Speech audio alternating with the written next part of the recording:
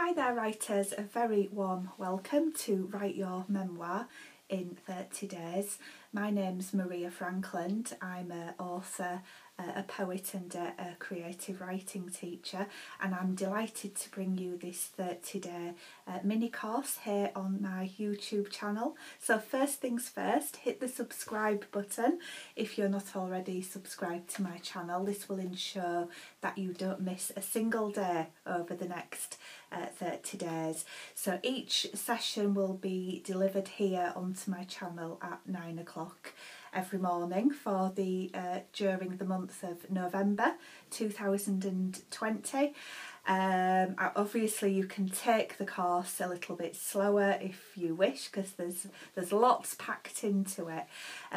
Basically the expectation is that you will write around 500 words every day, responding the writing prompts that I'm going to give you, and the skill development activities to hopefully make you an even better writer than you are already, with a view to, if you write 500 words every day, by the end of November you will have a very impressive novella-sized 25,000 words. You can of course write more or less as time permits you to do. Okay, so no doubt you're here because people have said to you, you should write a book. So no doubt there's been something that's happened in your life that's worthy of being documented and got down on paper for the rest of the world to see. So this 30-day course is focusing on memoir, which is a slice of life. So something, an event or an episode or a period of time in your life that's worthy of being written about, rather than focusing on your life as a whole, which would be an autobiography.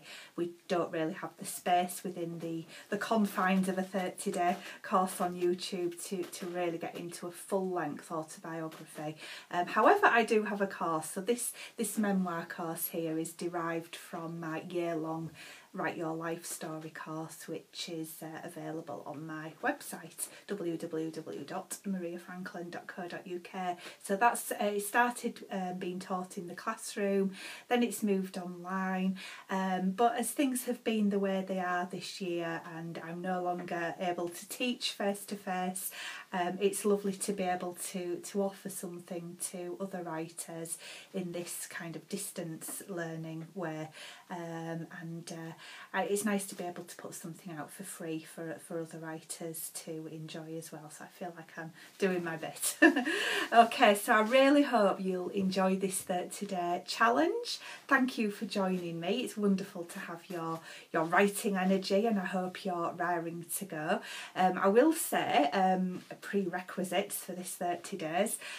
Open yourself a brand new Word document on your computer, and perhaps give it a title for whatever you're going to focus on. You could also buy yourself a lovely A4 sized hardback notebook to write in. I do think handwriting is the best way of doing your first drafts. It's just a much more lovely creative process, but if you prefer to work straight onto the computer, that's absolutely fine. I would also say carry a notebook around with you at all times. You never know when a memory is going to pop into your head, or you have an interesting conversation perhaps with a family member who reminds you of something that you need to include in your memoir. So you want to be in the habit of capturing thoughts and memories and ideas, and once you get into the swing of writing, you'll find that they come to you quite readily. It's really exciting. Okay, so let's get started. Let's dive in. Let's have a think first about why people write about their own lives. So it could be as therapy, and I'll give my memoir a flash on the screen. Don't Call Me Mum. So this is my memoir, and this was definitely for therapy why I wrote it, but in doing that it's helped lots of other people as well, so win-win. So it might be that might be the reason. It could be just escapism and creativity, the enjoyment of recapturing a moment or a time in your life. You might want to pass on a story, to pass on wisdom or lessons learned. You might want to set the record straight, in which case you might be wanting to think about changing names of your characters, but we'll come on to that in on day 2 when we look at characters. You might be wanting financial gain, which is absolutely wonderful, and there's nothing wrong with admitting to that. You might want to write your memoir and get it out there for people to buy and make lots of money. You might want to offer a snapshot of an era, so perhaps if you're writing about a decade in the past, for example, or you might want to offer this a snapshot of a different perspective. Perhaps you've done an interesting job or done something that lots of people wouldn't have done. You might just want to get something down to leave something of yourself behind, because obviously books hopefully last forever. They're always around, and there's always copies of them on people's bookshelves and on people's Kindles nowadays as well. So think about why you're wanting to write your memoir, why you're wanting to write it autobiographically, and keep that in mind, because this will keep you going over the next month. And also I really advocate reading memoirs of other writers, so whether they're somebody famous or just a niche that you're interested in. I do think that that act of reading really does infiltrate into your own writing and just makes you a better writer, full stop. So ones written by celebrity will offer a unique kind of angle on their world. A non-celebrity can offer a unique angle on a particular experience. Okay, so let's now think about what makes an autobiography interesting. I'm going to get you writing soon, don't you worry. So triumph over adversity, that's one kind of memoir you could write, and who doesn't love that sort of story where there's been triumph over adversity.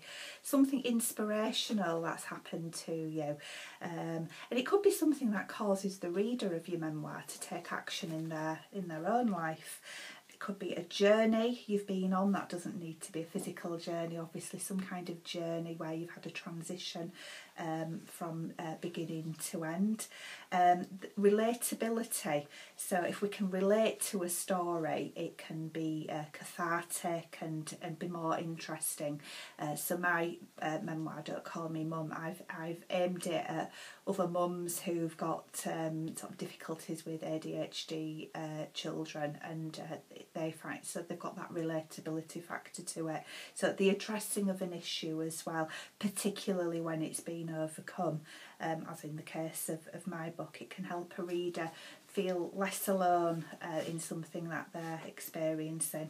It can also, your memoir can just provide insight to your readers into your unique situation, whatever it may be. And let's face it, we're all human and we're all nosy. It can show, as I've already mentioned, a place or an era that might be of interest to your reader, particularly if it's offering atmosphere or description of somewhere that the reader wouldn't normally be able to experience for themselves. So think about what angle you're going to take. So I should have said right at the beginning of this video, you'll always need pen and paper when you're going through the videos, because obviously there's lots of content. You might want to make a few notes. Obviously you can bookmark any of these videos and return to them at any time, and there's particular ones where that might be helpful, such as character and setting. So I'll let you know as and when I think you should save a video, because you might need to return to it. But play it as many times as you want and take as many notes as you want, obviously. So think about what's going to make your memoir interesting before we embark on the planning process. What's unique about the memoir you're going to write over the next month? So now I'm going to offer you some questions to really get you thinking about this. Notebooks and pens at the ready. So firstly, what unique experiences and events have you lived through yourself? And if somebody said to you, you should write a book, which is what we started this video with, why have they said that? Okay, so make some notes on that. Question 2, what places have you visited or lived that others might be interested in? So have a think about that for a few moments. Remember, these are just introductory questions. You can add to them at any time if anything occurs to you. Number 3, what people in your life so far have had the most impact on you? So this might give you a starting point as well for your memoir. Number 4, have you got a motto that you'd like to pass forward to others? It could be something as simple as "don't give up," and this will form kind of the central tone of the memoir you're about to write. So I think mine is probably "everything changes, it will pass," that kind of message. And thinking about what sort of books you enjoy reading, because that might form the tone of the memoir that you're going to write. So if you write romances, it might be that you focus on a romantic kind of memoir, or it could be family, or it could be crime or adventure. So have a think about what you like to read, and that might just inform the tone of the memoir you're going to write. And then lastly, who would you want to read your book? So even at this early stage, who's going to be your audience? Is it going to be people of a particular age, of a particular gender, with a particular background? Are you writing it just for yourself, which is great, and I highly encourage that? Or perhaps your family and friends, or do you want to get it out into the world? So have a think about your audience just before you get started.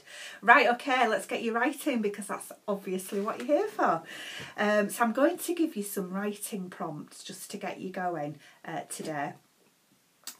So you might be able to bring these into scenes once you get going with your actual memoir, but this today is day 1. I just want to get you writing, so don't get too hung up on these. So I've actually got 5 writing prompts for you. Now obviously you've only got today, so don't feel you've got to respond to all 5. You might want to write all 5 down and just keep coming back to them. That's absolutely fine. So I'm going to give you 5 writing prompts, so choose one or choose all 5. So the first one, who was your best childhood friend? So these are all about childhood, and write about what you did together. Second one, describe a favourite childhood toy. What feelings does it bring up when you think about it now? Next one, what childhood event made you feel anxious or scared? Next one, describe some wisdom or advice given to you as a child. Have you passed it on? And lastly, did you have any family traditions? So obviously just expand on one or all of those writing prompts a little bit. And enjoy. That's the biggest message I can give for you this 30-day writing challenge is enjoy it. It's not work. You're here because you want to be. You've brought your wonderful creative self here to YouTube. I'm really looking forward to spending the next 30 days with you at 9 o'clock every morning, but obviously, like I say, go at your own pace with this mini course. Any questions, comments or feedback, there's a comments box just below this video screen, so do post in. I love to hear how you're getting on and what your opinions are of things. So I'll see you tomorrow for day 2, and it might be advantageous, so hopefully, you know, allow some space, give some thought to what it is you're going to write, which episode, which period of your life. It might be advantageous to start digging out some photographs, but more on that tomorrow. Okay, so thanks again. I'll see you tomorrow. Bye for now.